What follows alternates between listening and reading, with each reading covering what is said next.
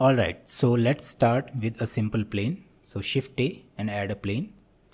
And in Geometry Node Editor, click on New. Let's call this geometry node Rocks.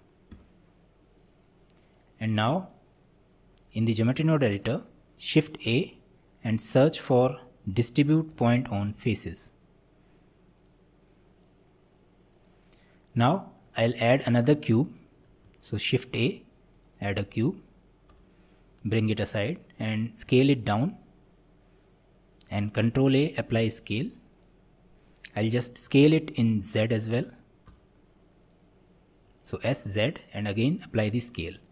Now in my original plane, I'll just drag it from the collection inside the node editor. Now let's plug the geometry to the distribute node, and again Shift A and search for instance on points. Plug the point to point node, and now this cube will go to the instance, and finally the output will go to group output. So here are our cubes instanced. Let's rotate these and Control A, apply rotation. Okay, now add a random value node and change it to vector and plug it to rotation. So we want to randomize the rotation. So first, I don't want the rotation to be randomized in X and Y, so I'll plug it 0 and I'll just increase this. This is a radian value. Now I'll again duplicate this node and plug its value to scale to randomize the scale. This time I'll give a minimum value for X, Y and Z to be about 0.5 and a maximum value 1.2. So as you can see, these are all randomized. Okay, so as you can see, this is a pretty simple geometry node setup, and all we need to do now to make it a single shape is that you come to modifier tab, and you can see this is our existing geo node modifier, and now we can add a remesh modifier.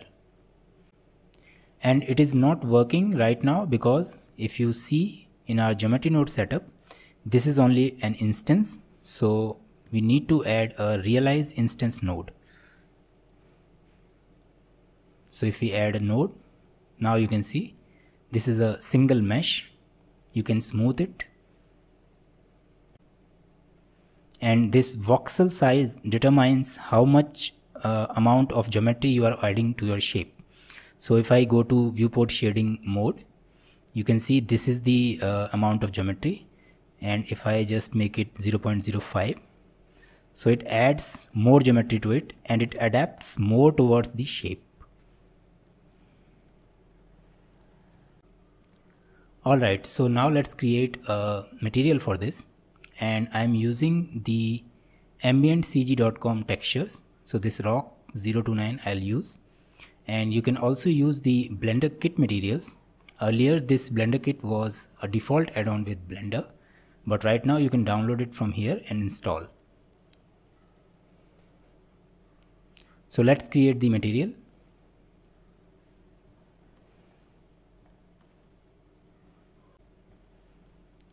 Alright, so in shading editor, click on new and let's drag the textures. So for this tutorial, I'm just going to use the base color and normal. So let's drag the base color first. And if the Node Wrangler add-on is enabled,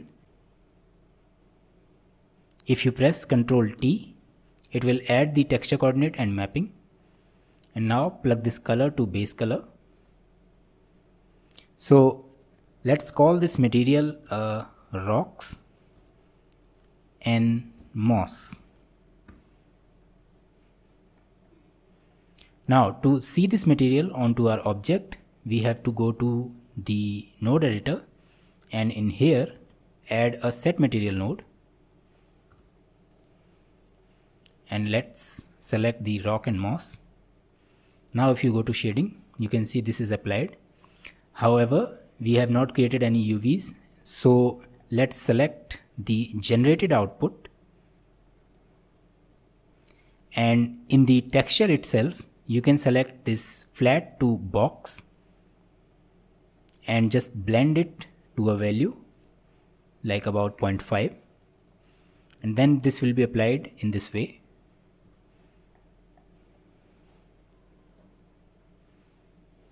Now you can control the scale of the texture from this mapping node. So let me just scale it down to about 0.5, maybe about 0.3. So now let's add the normal. So let's drag the normal. Again, plug the same vector output, and in normal you just need to again select it to box, blend it to about 0.5, and in color space select non-color. Now add a normal map, plug it to normal, and plug the color to color.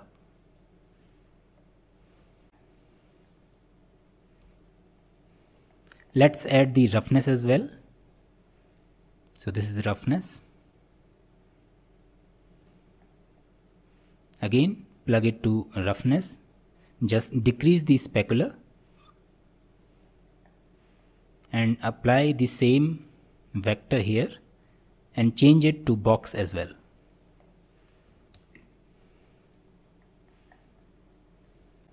You can also change the rotation of the mapping right from here.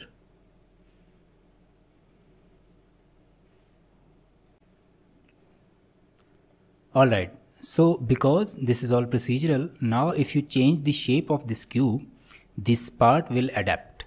So let me change it. So first I'll just select the cube and snap it to the world center.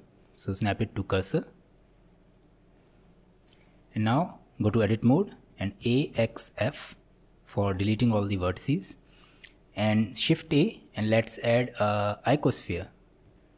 So you can see this adapts to this icosphere shape. You can just scale it down, and you can add multiple shapes as well. So again, if I duplicate it, you see this adapts to the shape. Okay, so right now as you can see we are using only the mesh shape, so this plane, for instancing these. Now to add a little bit more detail, I'll use a Bezier curve. So again Shift A and add a Bezier. Go to edit mode and press 1 A and X to delete all the vertices. We'll draw the vertices later. So for now, again go to the geometry node setup and drag this Bezier curve inside. Now again I'm going to use the instance on points, so I'll just duplicate it, and I'll also use a curve to point node.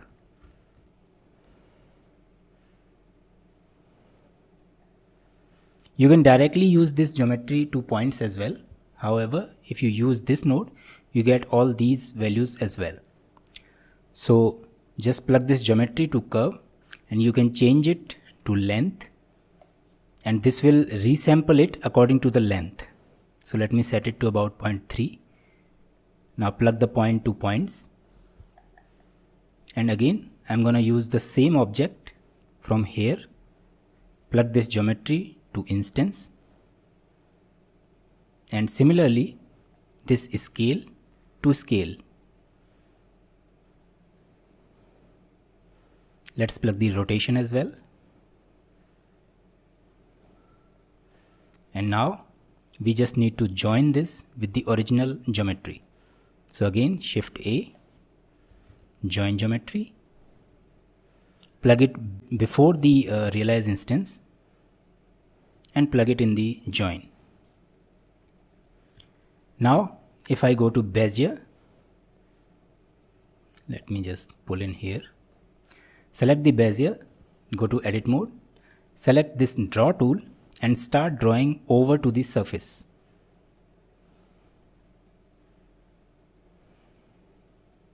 So right now you can see that this is actually appending it sidewards. So we can just again go to our geometry node editor and set it to relative rather than original.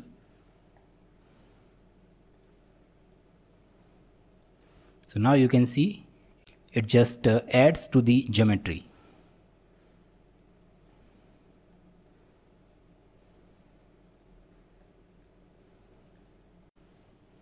Alright, now let's modify the material a bit. So I want to add grass on these top surfaces of this rock. So let's go to shading once again. And this is our standard rock shader.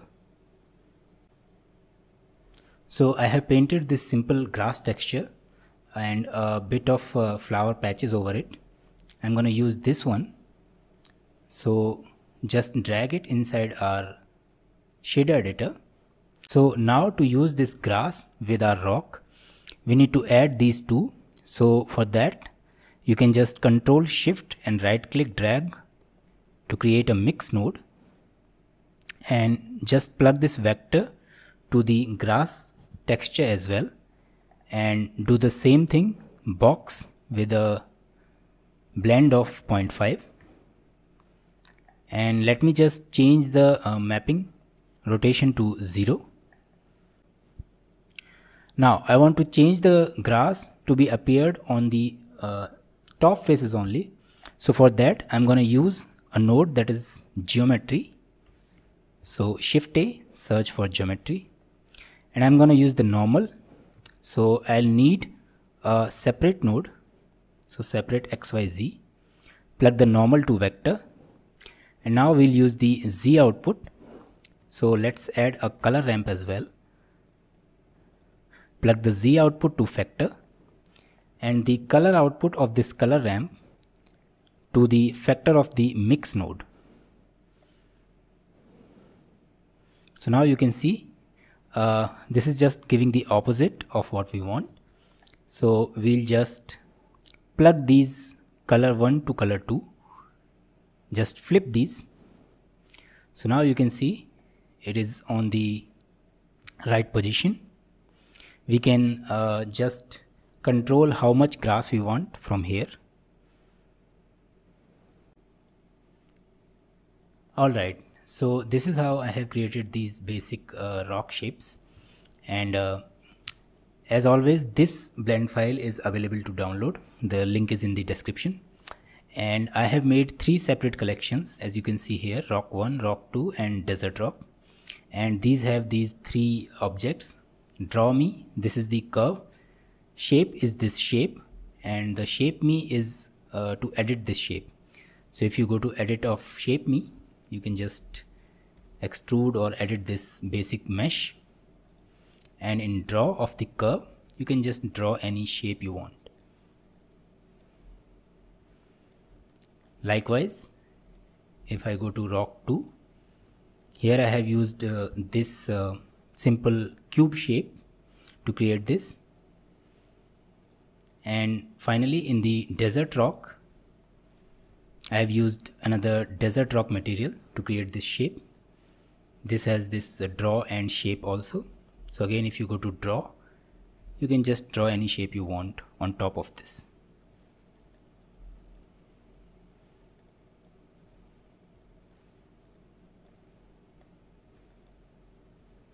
Alright, so I'll meet you in the next video. Thank you so much. Bye bye.